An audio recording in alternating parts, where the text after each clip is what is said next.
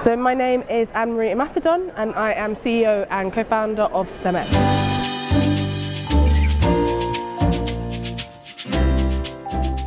Because these industries are growing and they also solve a lot of the big problems that we have as humanity, right? So we need a lot more people that have this knowledge, that are able to work in those jobs and are able to contribute to that body of knowledge and to new discoveries. But also we need those two perspectives as well to be able to really truly solve these problems in a way that's sustainable and that includes everybody.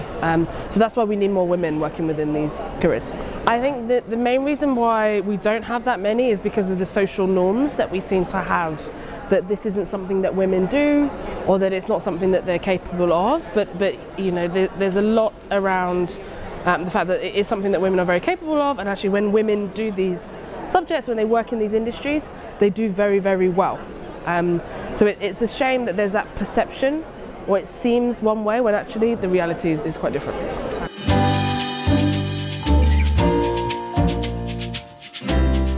So Stemettes, we're all about working with the younger generation, so girls and young women, to encourage them and inspire them into these STEM fields. And we give them real role models and we give them real opportunities to see that it's something that they can do, but to help them act on that and actually end up in those careers and in those industries. We do a number of things. It's all interventions and events and opportunities for the girls, so whether it's school trips, or mentoring, or a big residential, tech house. We run all kinds of projects. All of them are always free for the girls. They're always fun for the girls, and there's always food for the girls. So that's our winning formula, and that's how we do it. But it's all about showing them role models, showing them industry, and allowing them to see themselves as people that can do well in that space.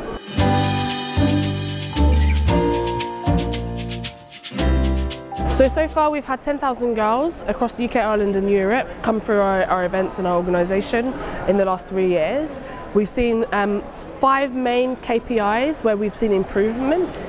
So there's an improvements in their awareness of what's available, there's improvements in their perception of what it is to work in STEM, improvements in their network that they have within STEM and what we call kind of science capital and their awareness of people that work in this, an improvement in their confidence in themselves to be able to perform, and lastly improvement in their knowledge as well of what's available, but also in how much of the STEM uptake that they're taking. So those are the 5 different key indicators that we're seeing improvements in.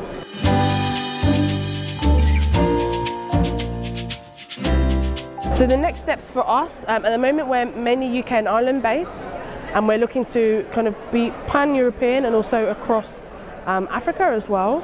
2 million girls is our next target that we're working towards, for them to kind of have these same interventions and have these same messages for them to learn. And we have a mobile platform, a mobile app, and loads of different opportunities for them. But 2 million is that number we're going for. Of this is it, girls, come and join us, come work in STEM, come and enjoy all it is to be a Stemette.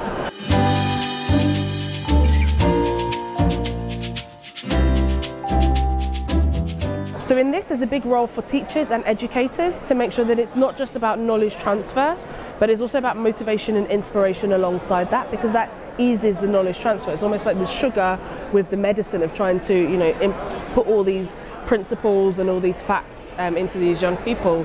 So for them, the role is very much to make sure that they have a context, they have an awareness of what comes next for these students, of what the opportunities are if they choose these STEM subjects, but also that they show the creativity and the altruism that there is in working in STEM.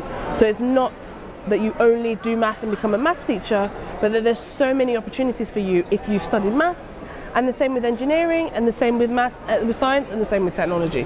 So it's about showing the breadth of opportunities.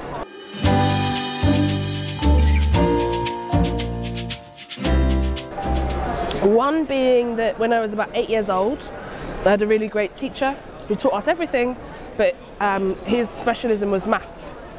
And so he'd allow us to come in early to school and allow us to do like maths tests and maths competition, a couple of us in the class.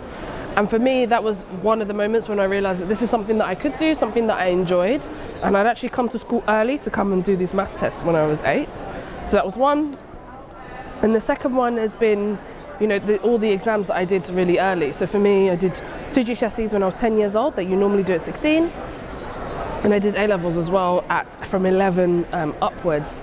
And I think for me, those were formative experiences because they taught me that You know, even though there's failure, even though, you know, there's some questions I got wrong or some grades that I didn't like, that it's something that I can do and something that someone independently agreed that I can do, or that kind of confidence building experience, which is now what I try and give the girls with Stemettes, where it's, you know, you built that app. Nobody else was there, nobody else did it with you.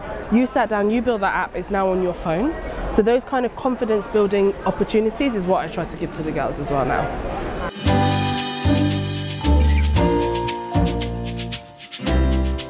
So as a keynote here, it's been fantastic, it's been lovely. The response was great, and it was a packed room as well, which is fantastic.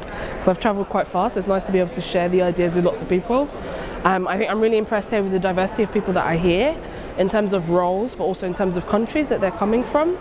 And I think it's been really well organised as well.